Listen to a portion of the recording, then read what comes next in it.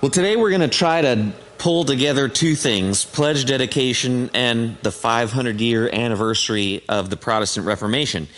This scripture we're about to read comes from a passage I referenced last week where Paul, the apostle, is doing his own pledge drive or stewardship campaign. See, Paul was raising money to help the church in Jerusalem. There was a famine in the area around Israel, and Paul went to those churches all throughout Asia Minor to take up a collection to help the church in Jerusalem because of the famine. And Paul uses some tactics that I might not use. Now, who am I to judge?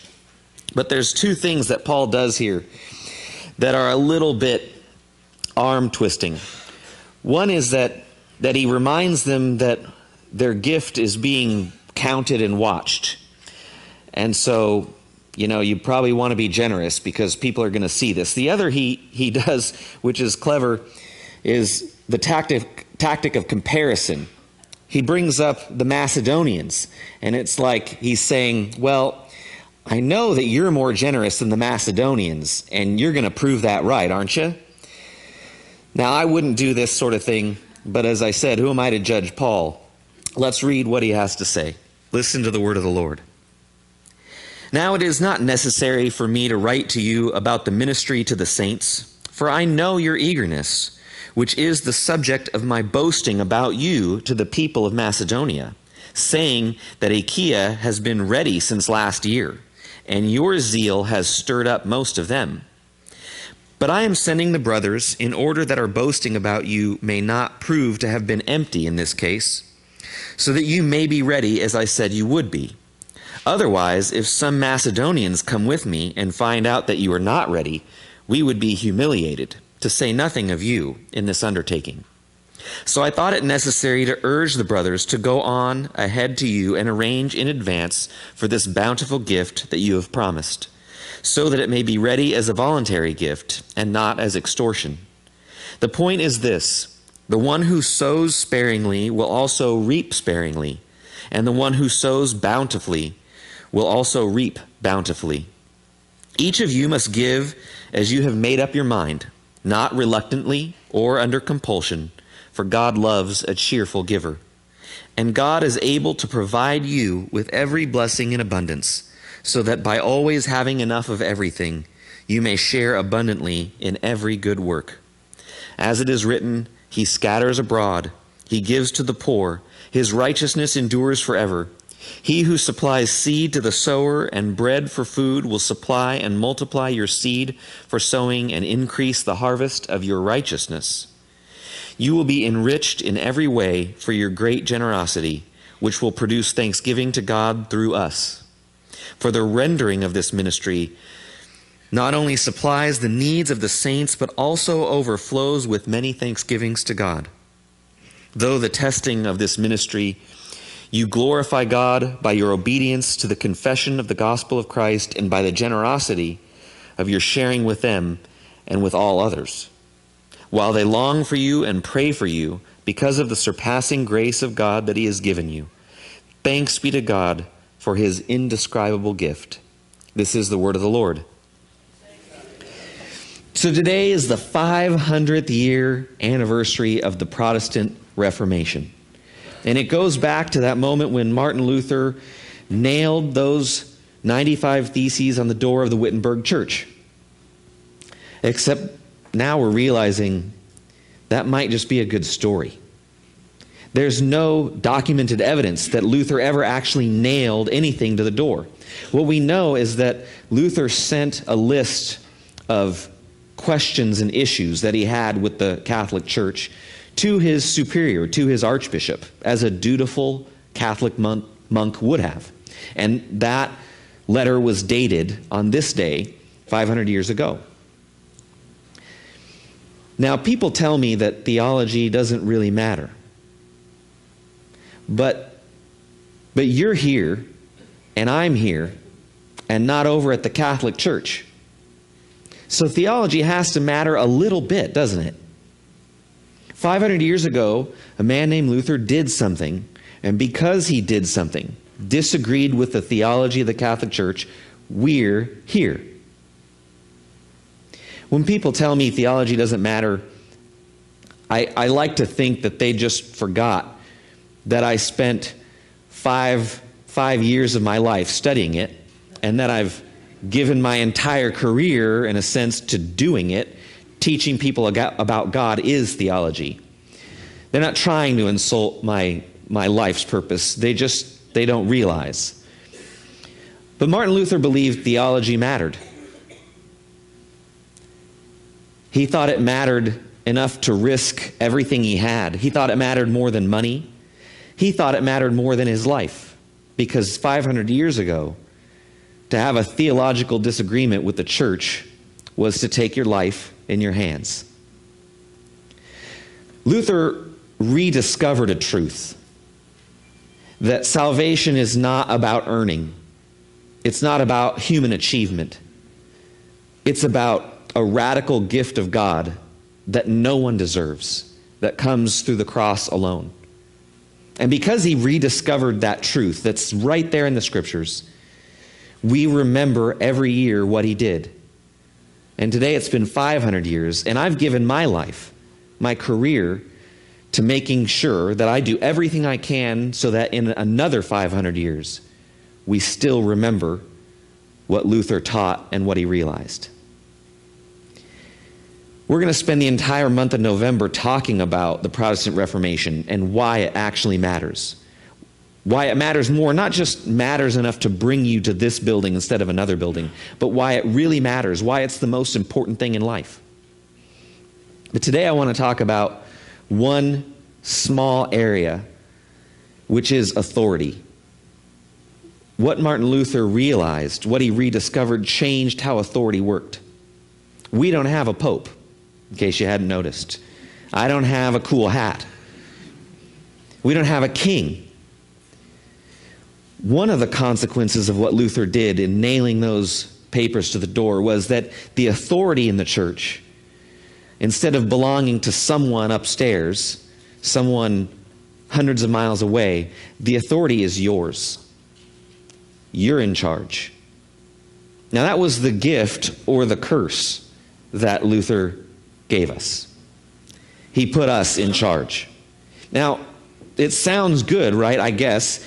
Luther gave the authority back to the people. Sounds wonderful, but when you think about it and in practice, it's not always as wonderful as it sounds.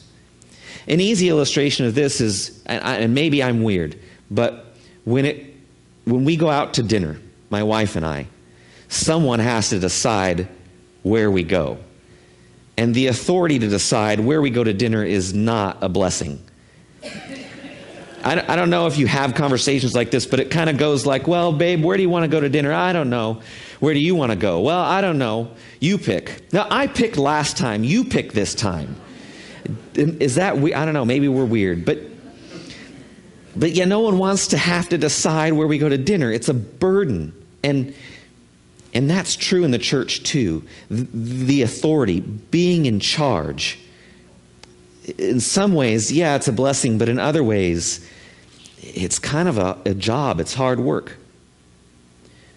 A more serious illustration of this comes from the book of Samuel in the Old Testament.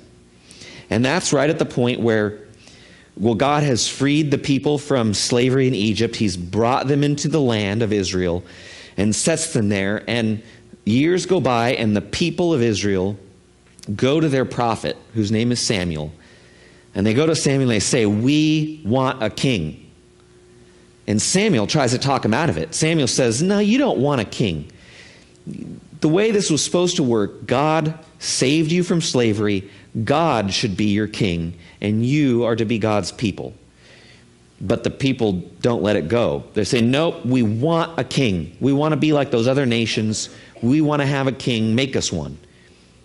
And so Samuel does. The first king of Israel is Saul. And if you know the story, that didn't work out so well. But yet people wanted, they demanded a king. Someone onto whom they could project their own dreams and hopes. And also, they wanted a king so they had someone to blame when things went wrong. And that's what Martin Luther took away from us. Luther gave us the burden of deciding where to go to dinner, as it were. Luther took away from us the Pope, the king, the authority figure somewhere else out there who we could look to make our decisions for us and who we could blame when things didn't go well. So I'll leave it to you to decide whether Luther's work here was a gift or a burden. But either way, Luther put the church in our hands. He gave the authority to us, the blessing or the burden that it represents. Now let's go back to the scripture. Paul had churches all throughout the ancient Near Eastern world. And in one of those churches in Jerusalem, there was a severe famine. So Paul took up a collection. Paul did a stewardship campaign to raise money to help those who were experiencing the famine. And he writes in this scripture to the church at Corinth, asking them to be generous to help this ministry that was in a famine. Well, I could see some similarities. This year, we're doing a stewardship campaign, and we're trying to raise money for our children's ministry. And I'd be surprised if all of you didn't agree with me when I said that the younger generations are experiencing a kind of spiritual famine. I don't think I'd get any disagreement. And Paul says, look, the fate of this ministry in Jerusalem, it's in your hands. It's up to you to be generous and save it. It's in your hands.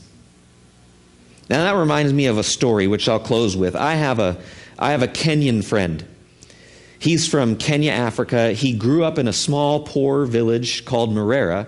He came later to America and came to the church in Upland. And we went on a mission trip to Kenya where we dedicated a church and a well. But now before we went on this trip to Africa, Jonah and my friend and a group from the church, we went around to other churches, other groups, trying to raise money for the church and for the well. And I remember this story so well that my friend Jonah told. Every church we visited, he told them this story. I think it's an African parable. He said a small boy came to the elders of his village holding a songbird in his hands. And he came to the elders and he said, "Elders, I've heard that you are wise.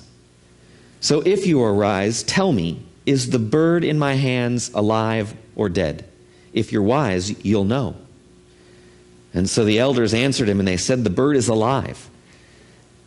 But the young boy clamped his hands shut, killing the bird, opened them and said, "You're wrong. The bird is dead." The next day, the boy came again to the elders of the village, holding a songbird in his hands. And to the elders he said, "Tell me, if you are wise, is the bird in my hands alive or dead?" Well, not wanting to be fooled again, the elders said, "Well, the bird's dead." And at that, the young boy opened his hands and let the bird fly away and said, "No, you're wrong." The third day, the boy came again to the elders of the village, holding a songbird in his hands. And he said, "Tell me, if you are wise, is the bird in my hands alive or dead?" And this time the elders really were wise, and they told the boy, "It's in your hands." Jonah would tell that story to these churches that we visited, saying, the livelihoods, the well-being of this little village in Kenya, it's in your hands. You can give them a gift of clean water and a place to worship. Well, the life of our children's ministry is in your hands. Let's pray. Lord, we thank you for the gift of the Reformation. We thank you that Luther rediscovered the truth that salvation isn't earned by our goodness or by our merits, but that it's given with the blood that flows from the cross. Lord, help us to trust in that. Help us to remember it now, 500 years later.